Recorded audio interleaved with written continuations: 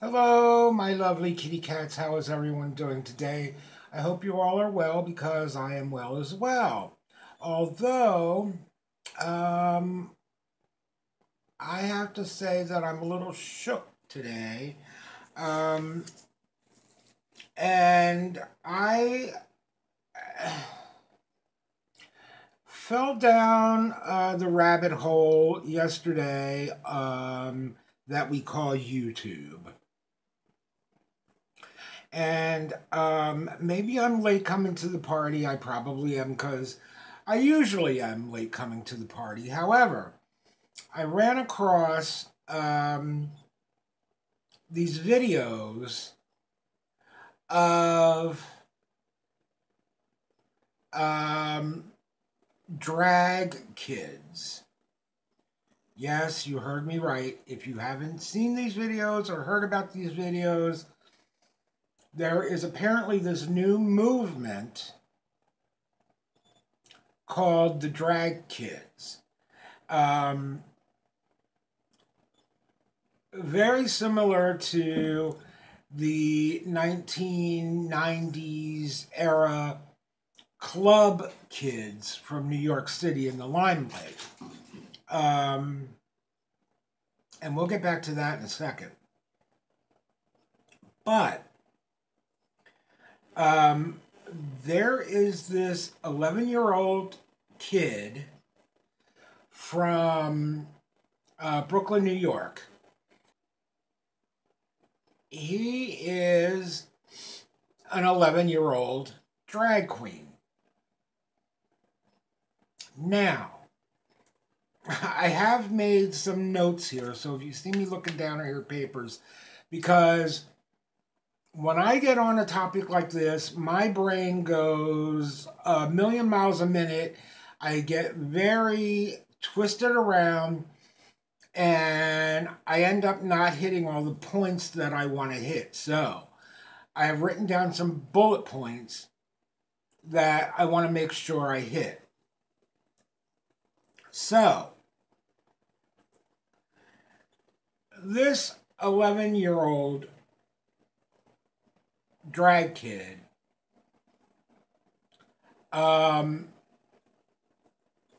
has become a spokesperson for LGBTQ community. And he's being called the poster child of the LGBTQ community. Well, nobody asked me if he was my poster child, child being the operative word. Now, I have talked in depth on my channel about my relationship with Tony, my life as a drag performer, the fact that I am 56 years old and I am transgendered, the fact that I will not at 56 years old make the transition into being a woman.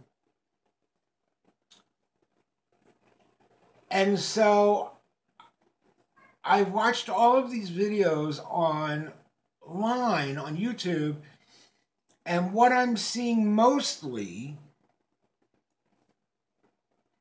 are straight people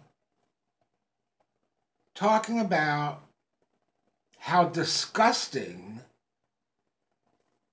this young child is and how awful his parents are for letting him do what he's doing. The only LGBT opinions that I've seen are fellow drag queens or other gay men praising this young child. Now, mind you, this child has also been on Good Morning America, The Today Show, numerous other shows, magazines, photo shoots, layouts. He's got an Instagram page that has well over 100,000 followers. Why is the mainstream media praising this child for his bravery to come out and live his truth? RuPaul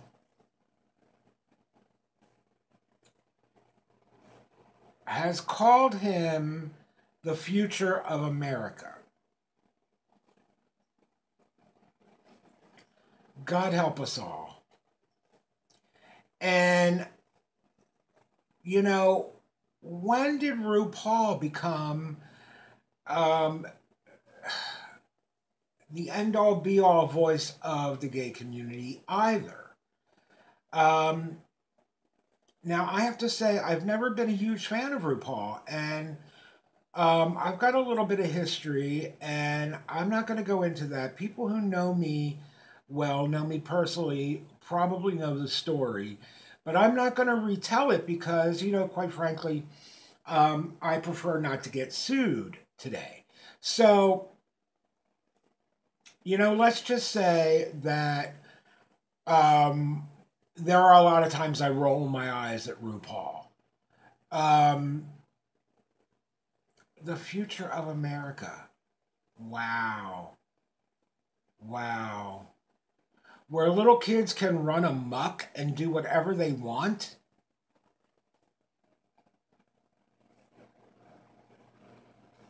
I mean, when I was 11 years old, had I been told by my parents that, I could do whatever I want and I didn't have a curfew, I would have stayed up all night and slept all day and ate candy for dinner and chocolate cake for breakfast. I mean, limits, people. There's got to be boundaries. You are the adult, and you're a parent, and with parenting comes some responsibilities. Now, I do give kudos to his parents for accepting who he is and letting him express who he is and not tell him that because he wants to wear women's, or not women's, but because he wants to wear girls' clothes, he's bad or he's wrong or he's punished. That's bad too.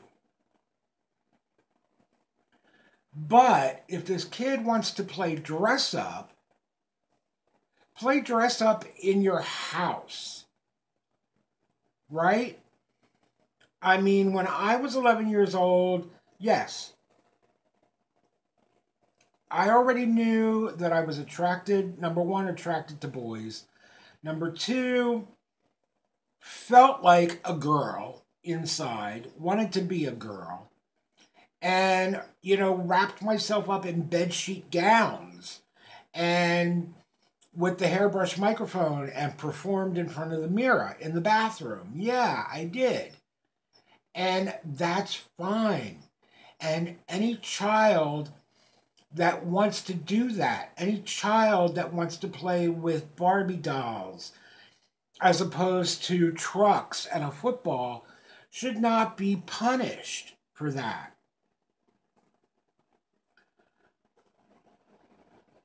But they also should not be prancing around. In okay, the mother says that it's not provocative and there's nothing sexual about letting Desmond dress in drag. there's nothing sexual about drag. Well, let me tell you, having been a drag queen, yes, there is. It's all about sex. It's all about the sexy costume and the boobs pushed up and the leg out and the butt cheeks hanging out. Watch RuPaul's Drag Race sometime. See how many of those queens walk down the runway with their butts hanging out and you know, and more hanging out. Um, Sexually explicit numbers, songs, uh, you know, for the drag queen,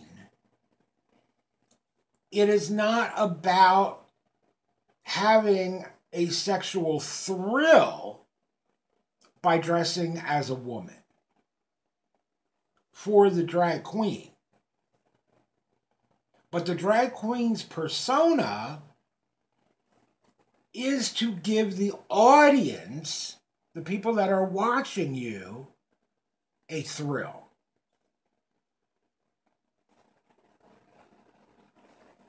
So, that brings me to the latest adventure of Desmond is Amazing. Now, about a month or so ago, Desmond is Amazing performed in a drag show in a gay bar in Brooklyn. The gay bar is the $3 bill, and it's apparently kind of a seedy bar. Apparently, there's some really kind of seedy rules. It's really a bit sketch. You have to hand over your cell phone when you enter the bar, and it's locked in a bag, which then you're allowed to carry, but it has to stay locked in that bag the whole time you're in the club. And once you leave the club, you are not allowed to come back in. Now, the only thing I can think of about, you know, locking up your cell phone is the owners of this club don't want people videotaping what goes on in the club. Somebody did, though. And they taped Desmond is Amazing performing at this club. Now,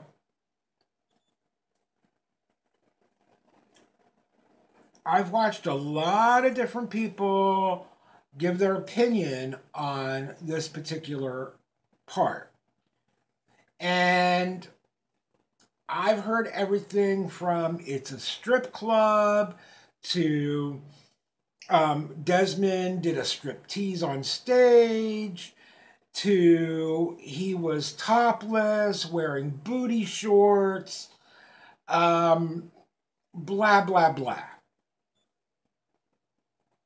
You know, while old men pedophiles threw dollar bills at him. Well,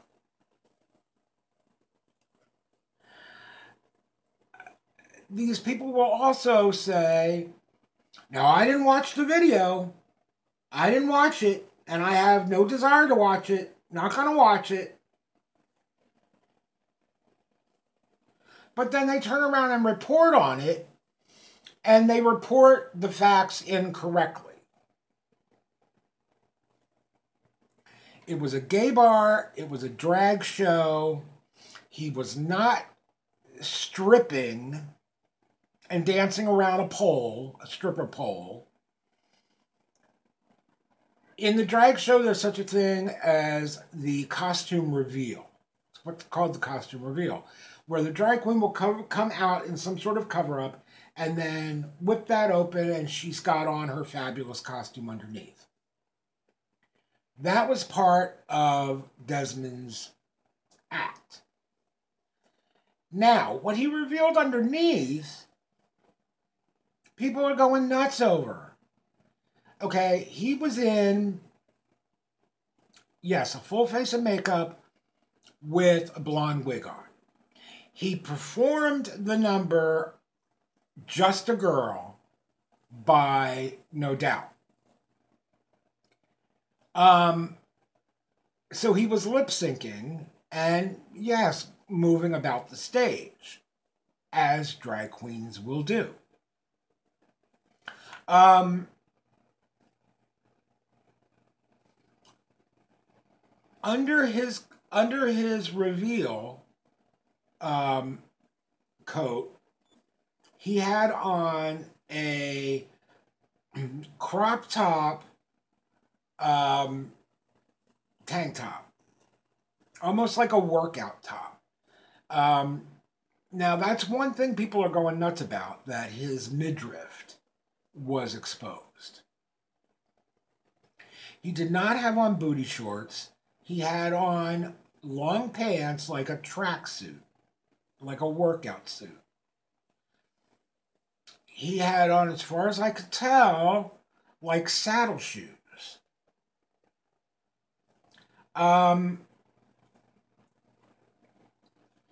And yes, people were tipping him. At a normal drag show, it is customary for the audience to tip the performer. And if the performer is in the middle of the performance and can't get to the end of the stage to pick up your dollar bill, then audience members will throw that on stage for you. You know, again, they made it sound like this kid was stripping on a stripper pole and old men with their tongues hanging out, drooling, were throwing dollar bills on the stage for this kid. Now, I am really sick of hearing that, you know, every gay man is a pedophile. Okay? Because I sure am not interested in a young prepubescent child. The majority of gay men are not pedophiles. Just like the majority of straight men are not pedophiles. But there are straight male pedophiles. Do I think it's okay to let your 11-year-old child be in a drag show at a gay bar at 2, 3 o'clock in the morning? No. No, no, no, no. I do not. Okay? That is really just asking for trouble. Because the majority of gay men are not pedophiles. But what if there's that one person in the audience that is twisted, that does get off watching little kids prance around provocatively? It only takes one. Desmond's mother has been quoted as saying, if you look at Desmond and the first thing you think about is sex, then there is something wrong with you, not us. Well, guess what? That's the same argument that we've heard for years from toddlers and tiaras. It's the same argument we've heard for years about the kitty beauty pageants, where I'm going to dress up, you know, my 5, 6, 7, 8-year-old in a ton of makeup, big hair, a provocative little short skirt, little outfit, and let them go on stage and do a cutesy rendition of Big Spender.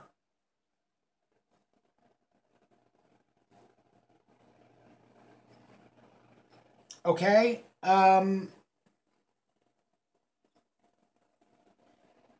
ain't buying it. I'm not buying it. Um, we all know what happened to JonBenet Ramsey. And I hate to say it, but, you know, is Desmond as amazing the next JonBenet? I certainly, God, pray to God. I hope not. I pray, dear God, please protect this child. And I've also heard people say that 11 years old, it's the parents who are making this kid do this. Well, I can tell you that at 11 years old, like I said before, I knew I was attracted to boys. I knew that I felt like a girl. I knew I wanted to wear girls' clothes. I knew I loved playing dress up.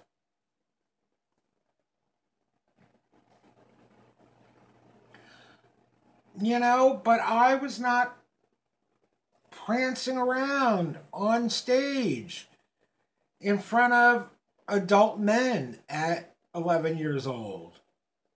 At 11 years old, I was putting on bedsheet gowns and performing for my family in my bedroom, which is where I think that kids should be. Kudos to the parents for not suppressing his personality.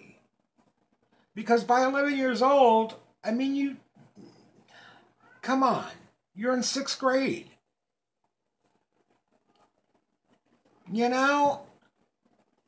I did know I was not attracted to girls. I did know that I wanted to be a girl. I did know. Now, I mean, I didn't have any, at 11 years old, I didn't have any sexuality yet. Other than, kind of kissing maybe and making out.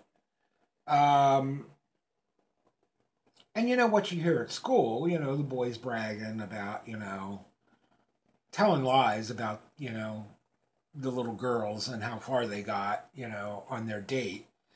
Um,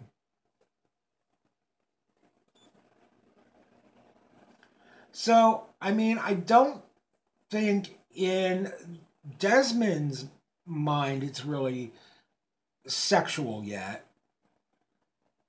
Um, but it's a very, and I hate to say this term because I've heard this so much, it's a very slippery slope from playing dress up at home to performing live on stage in a gay bar. Understand? Um, if you want to play dress up, dude, more power to you. Play dress up at home. Dress all you want. Put on your little pink dress and your mommy's high heels and some makeup on your face and some earrings and go to town in the mirror. You want to take pictures? Go to town. You want to make a little video of you performing? Have at it. But this is not something that should be made public at 11 years old.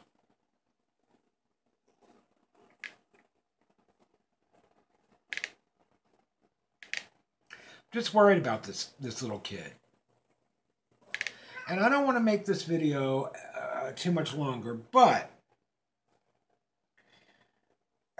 Desmond is Amazing has also appeared on a podcast called The Pew. Now, The Pew, The View, only The Pew, is hosted by Ernie Glam and Michael Alec. And if you don't know who Michael Alec is, if you remember back to film, it was supposedly the true story of Michael Alec, who was a self-professed king of the club kids. And Um, he brutally murdered his drug dealer, Angel. Um, he and his roommate, Freeze, um, bashed Angel's head with a hammer, put him in the bathtub full of ice. A couple days later, the body started to smell. So Michael Alec told Freeze that for, I think it was 10 bags of heroin, he would take care of the situation. He proceeded then to chop up the body of Angel, stuff it in a box, and throw it in the Hudson River. Now, Michael almost got away with this, only Michael had a big mouth and wanted to be the center of attention all the time. So he started to brag that he and Freeze had killed Angel. And people didn't believe him at first, but then the body washed up. Now, Michael Alec spent 17 years in prison, and he was just released a few years ago. Cut to the video of the pew where Michael Alec and Ernie Glam are sitting on a couch or on either side of Desmond Is Amazing.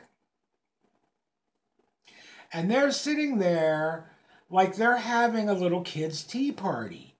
They have this little kid's tea set, and they're drinking tea out of these little pink cups, and they're eating candies out of these little bowls of this tea set, and asking Desmond all these kind of poignant questions. Now, obviously, the mother is just off camera because Michael Alec keeps referring things back to the mother. So, I don't know. This is this little kid's choice. This is this little kid's choice. Hey, Mom. I want to dress up like a club kid in girls' clothes and go sit on a couch next to a murderer drinking tea out of a little pink plastic cup. It's frightening. It's frightening. Frightening. And on the wall behind them is a painting that Michael Alec painted of a little girl with a green monster face and fangs jumping, skipping rope with the word Rohypnol underneath. Now, if you don't know what Rohypnol is, it's the date rape drug. How is this appropriate? How is this appropriate?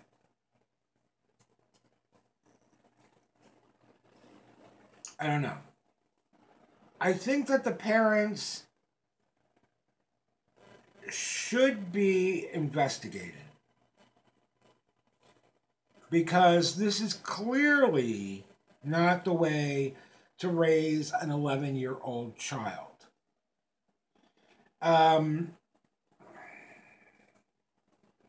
There's also a video of Wendy, the mother, and Desmond asking questions of each other. They were playing a little game where they pull a question and they ask it of the other one. And Wendy pulled a question that she asked Desmond. And the question was, what are you currently most afraid of? And Desmond's answer was, I'm afraid of being murdered. I'm afraid of being murdered at 11 years old? Well, keep sitting on the couch next to Michael Alec, and your dream might just come true. Keep performing in gay bars, adult gay bars at 3 o'clock in the morning. And your dream just may come true.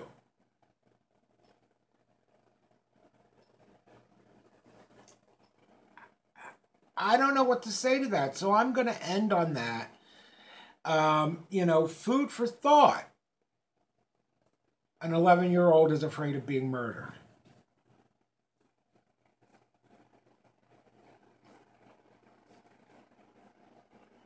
So, those are my thoughts on the subject. I wanted to make this video because I really didn't hear any other LGBT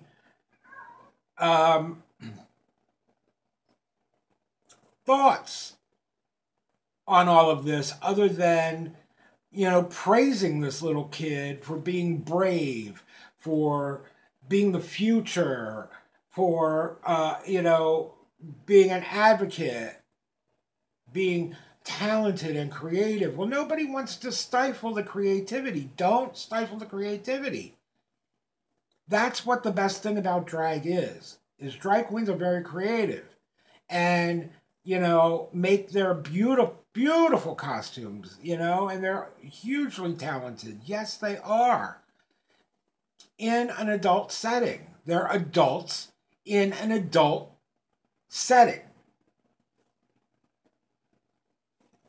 So don't stifle the creativity. Just rein it in and set limits and boundaries.